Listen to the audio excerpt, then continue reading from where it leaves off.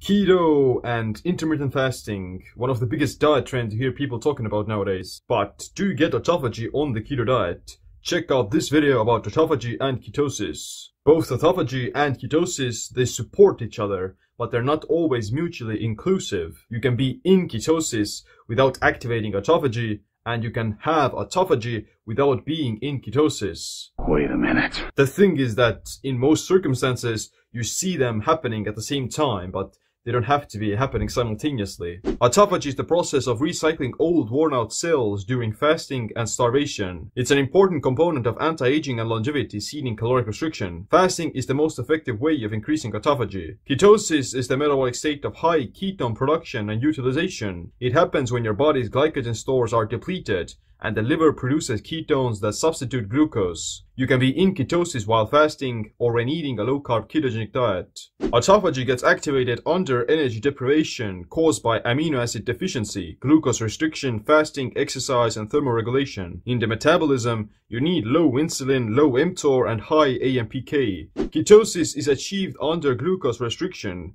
The primary mechanism that leads to the creation of ketone bodies is liver glycogen depletion and carbohydrate deficiencies. Protein can also contribute to carbohydrate synthesis through gluconeogenesis, but it's secondary and doesn't affect ketosis that much. For that, you don't necessarily need low insulin or low mTOR, although it tends to happen. You can be in ketosis with high levels of mTOR and high levels of insulin because of having consumed something that's rich in protein and calories. It's going to maintain nutritional ketosis, but it will interfere with the autophagy process because of the nutrient signaling load of higher mTOR. Autophagy, on the other hand, doesn't require ketosis because you can fast for up to 3 to 5 days without entering into ketosis and staying in the sugar burning zone. Disappointed!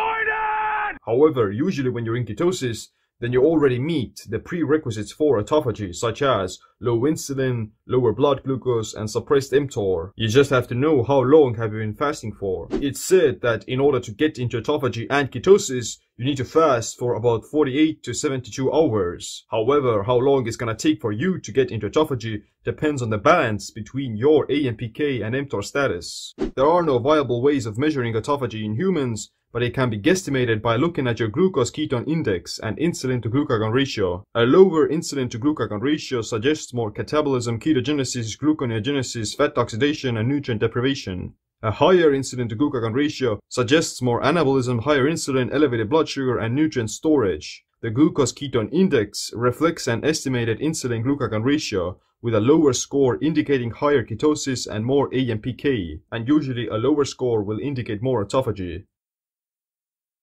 The most natural, the most easiest, and the most effective way of inducing autophagy as well as ketosis is to fast for an extended period of time. This is going to deplete your body's energy stores and ramps up ketone production. Autophagy is essential for synthesis of ketone bodies.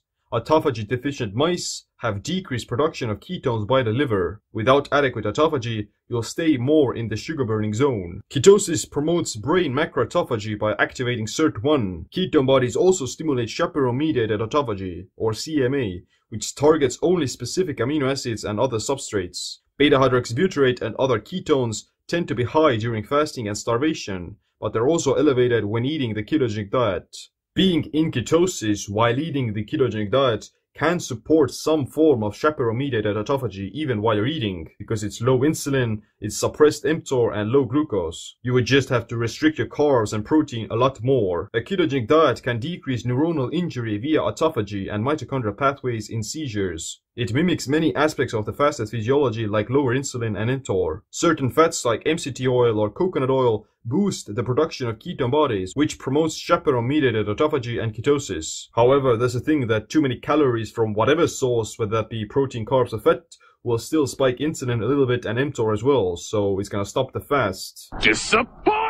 With a low-carb, moderate protein, high-fat ketogenic diet, you will probably experience mild aspects of autophagy in between your meals because your glucose is low, your insulin is also low, and mTOR is suppressed. If, however, you're doing some form of a higher protein ketogenic diet, then it's gonna probably take a longer time for you to gain the benefits of autophagy, but at the same time, you will experience those benefits faster because you don't have that much glycogen to burn through.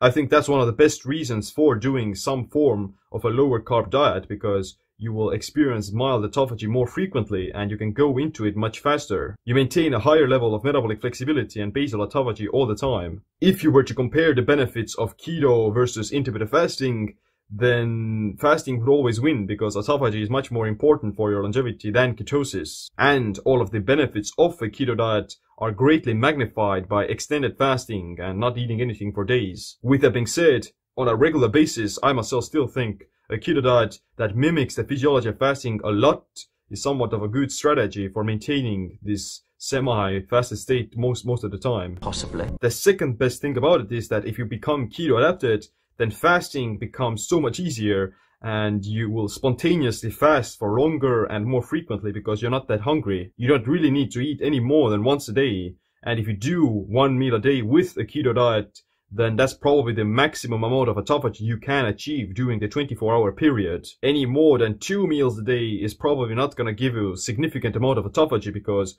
you're eating too frequently, and even keto is not going to save you from that. So in any case, 2 meals a day would be the minimum, and 1 meal a day with keto is probably the most optimal way of going about it. Other things that will help to speed up the process are physical exercise, resistance training, caloric restriction, consuming some autophagic compounds and foods, heat saunas, cold exposure, and other cool stuff. If you want to know how to optimize autophagy with intermittent fasting, optimal nutrition, food combining, and meal timing, then check out my book, Metabolic Autophagy. But other than that, thanks for watching this video. Make sure to click the like, subscribe, notification bell as well. My name is SIIM. Stay autophagic, stay empowered. Disappointed!